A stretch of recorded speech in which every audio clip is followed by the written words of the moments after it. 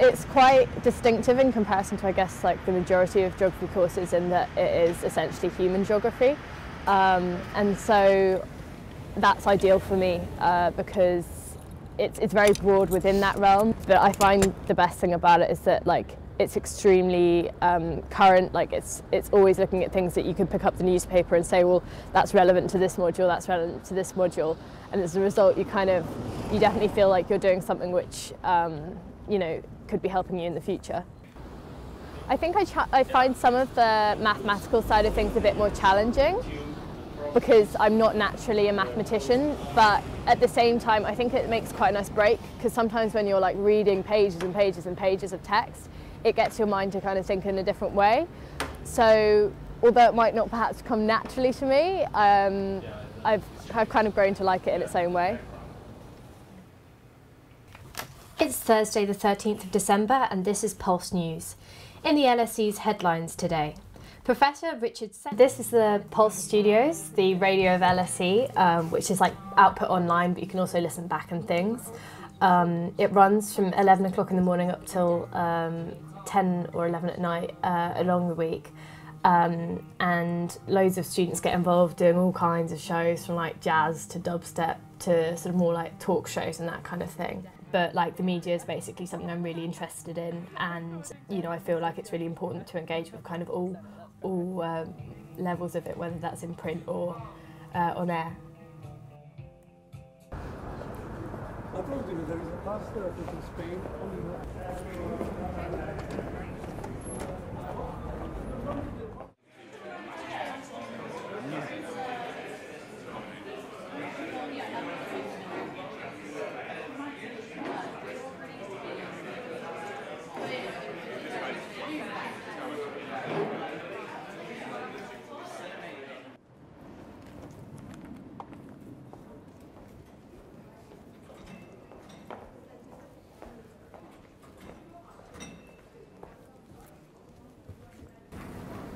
It's pretty much got it all.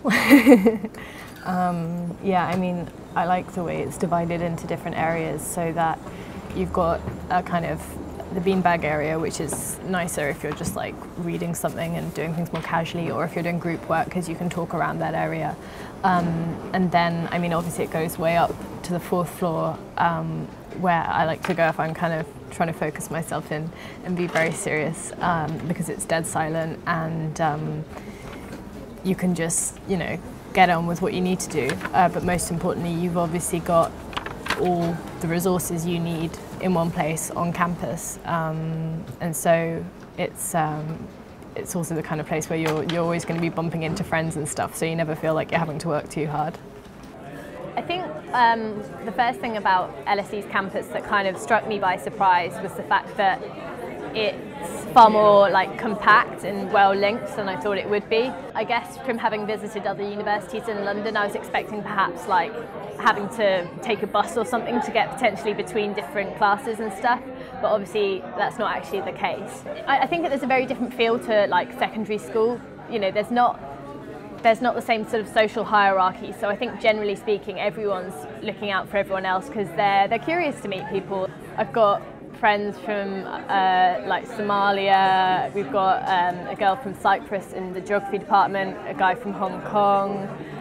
I was like interested in one of the societies recently which is about African trade, and I met a girl from Ghana. Just, you name it, we've got it, and that again just gives you so much to learn from. It's really interesting.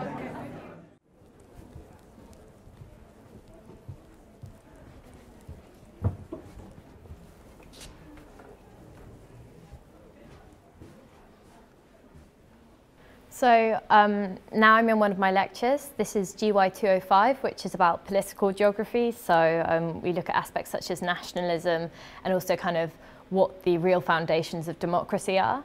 This lecture happens to be a 2-hour one, but the majority of my lectures are just 1 hour. So with 4 geography modules this term, I will be then doing about 5 to 6 hours of lectures a week, accompanied by about 1 hour for each of those modules.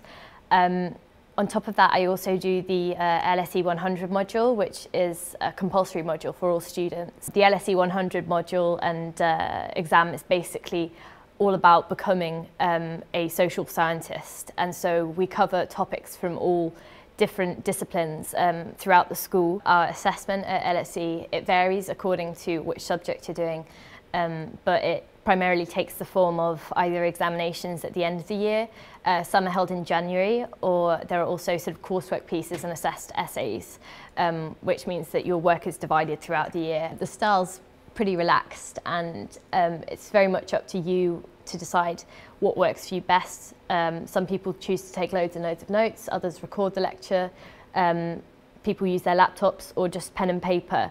But the best thing is to, when you arrive, to experiment and find out what works best for you.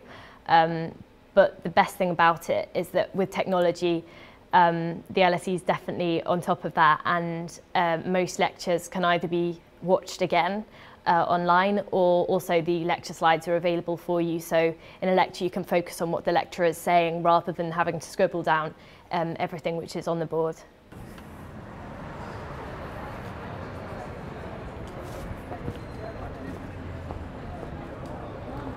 So what are you up to now?